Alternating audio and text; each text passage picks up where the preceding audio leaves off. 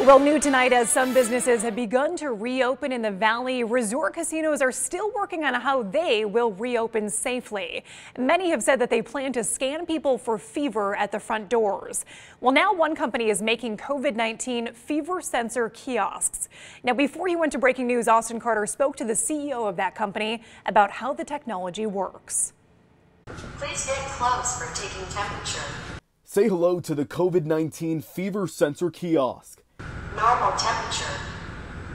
Please wear a mask. It's the latest innovation from PopShop, an interactive kiosk company hoping to create the future of safety when it comes to preventing the spread of the coronavirus. A fever is one of the telltale signs of having the disease. So once it has a grip on your face, and that takes like a second, it's not a lengthy process, it would take your temperature. CEO Etan McGee says so far they've made 4,700 machines with more to come.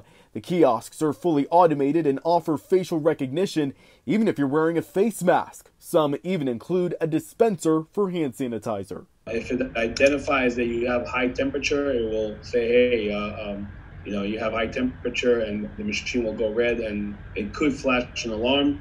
Etan says Las Vegas will see a chunk of their kiosks. We have offices and warehouses, facilities in Las Vegas, in Summerlin. So for us, it's a key market to help them come back to business. I'm Austin Carter, 13 Action News.